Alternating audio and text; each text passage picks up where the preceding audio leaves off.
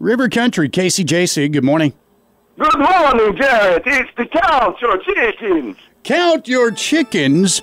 What a timely call this is. I haven't heard from you in a while. In fact, it's been almost a year.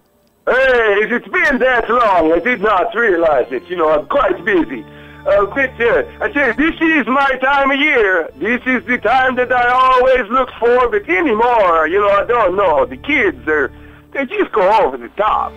What do you mean they go over the top?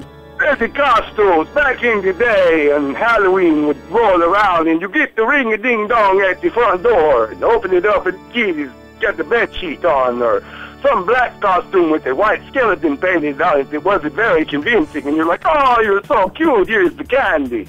Now every kid wants their face to be like rotting off, or zombie flesh, or something.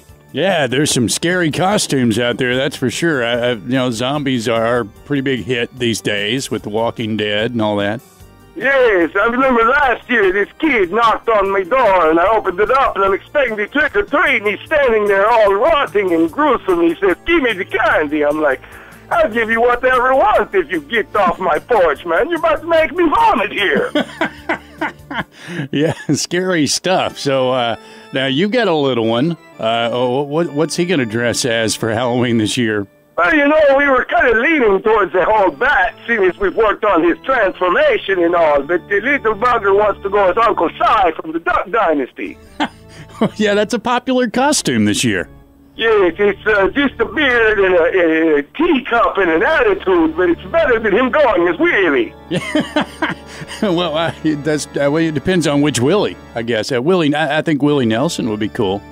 Oh, that would be a great costume with the do-rag and the braids and guitar. But, in my neighborhood, you dress as Willie, you may get an interesting visit from the police or some inappropriate gifts from the neighbors. Somebody might drop something in the bag they're not supposed to. Absolutely. And the last thing you want on Halloween while you're counting your candy is the police coming in and investigating your tour bus. Yeah, true story. Well, count your chickens. I hope you have a wonderful Halloween. I know it is an exciting time for you, and we're glad you called us for a little radio visit this year. Yes, I'll try to call in again between now and the Halloween night. But until then, Jet, good day. Good day. Count your chickens, ladies and gentlemen.